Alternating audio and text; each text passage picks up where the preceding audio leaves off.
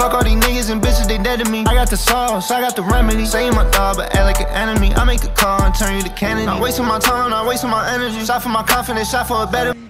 Didn't average as many points as he has. Without Harden, he will be able to. Well, the pick and roll is going to be a big part of this coming for the big man. We're going to see a lot of this. Here it is. PJ Tucker up. Antetoukoumpo behind the defense. Last night, the Milwaukee Bucks went up against the Portland Trailblazers, the young Portland Trailblazers, with Scoot Henderson, Jeremy Grant, Shaedon Sharpe, and DeAndre Ayton company. And the Portland Trailblazers surprised them, getting out to a 26-point lead earlier in the game. But the Milwaukee Bucks, led by Giannis and Dame, led the team back and led them to a victory. So, in today's video, we're going to be talking about, I was right about the Milwaukee Bucks. They are dominant. What's good, y'all? It's Will. We're back again with another video. Now, I'm going to tell y'all the good and the bad with the Milwaukee Bucks. Let's start with the good. The good, obviously, you got Giannis and Dame. That combo is just worse, right? Here's how it works. Pick and roll action. You seen it in the first clip. Pick and roll action is literally unguardable between them two. What they had to do is kind of switch that, like defenders got to have to switch it off. But the thing with them switching it off, Malik Beasley's open in the corner. Brook Lopez, who's been hooping, is open in the top of the key. Pat Connaughton's open at the other corner. You got other shooters on the team, and they didn't have Chris Middleton that was out with an injury. And that's the key with his team. If Chris Middleton can get back to playing kind of like that all-star level, this team will be really unbeatable. It's going to be literally Boston and Milwaukee in the East, which I still think is going to be in either way. But if Chris Middleton, right now, I feel like Chris Middleton's still trying to find his way. He's dealing with an injury right now. If he tries to find his way to get back to somehow that all-star level, his team, sky's the limit with his team. Then we got Giannis playing at an MVP kind of level. We know what he brings to the table. Dame has really been picking up with lately. Been averaging over 28 points the last couple of games. And Malik Beasley has really came on for this team. I mean, especially in this game. He knocked down, what, 4 or 5 threes? He's been hooping. Now, the bad thing about the Milwaukee Bucks. Their perimeter defense. They ain't got none. I'm watching the games and I'm like, you're leaving Scoot Henderson open for 3, he's knocking it down. You're leaving Jeremy Grant open for 3, he's knocking it down. And then when they try to crowd the perimeter, they get the defenders, the opponents, they get easy buckets at the basket. They get easy buckets at the basket.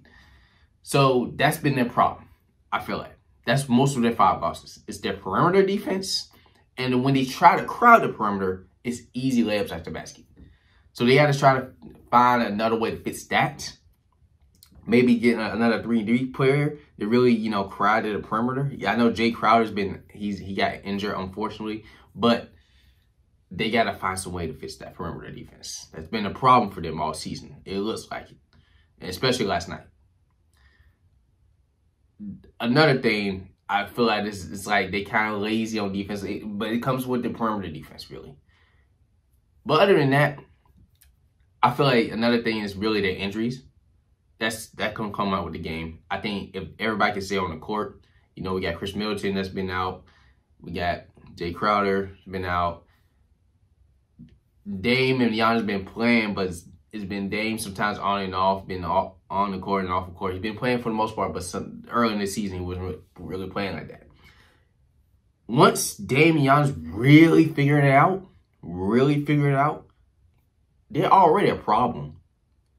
They are going to be lethal offensively. Lethal. Dame's been hooping, but he hasn't been hooping like the Dame when he dropping 40 plus in consecutive games when he's playing on Portland. Because he's trying to find his way on Milwaukee. I feel like he's like 65% ways of finding his way on this team. He's trying to find the best way he can play with Giannis. He's trying to find the best way he can facilitate the ball when open three-pointers are open. Brook Lopez has been killing it. And the coach is trying to find his way to really give the chemistry going even more with this team. You feel me? So, Milwaukee has been doing their thing. But there are some concerns. And that concerns I painted out to y'all. But other than that, Milwaukee, keep going. Y'all just overcame a 26-point deficit last night. Now it was versus the Portland Trailblazers, which y'all should have came back. Y'all shouldn't even let that happen. But like I said, the perimeter defense wasn't there, and they got a lot of young players on that team.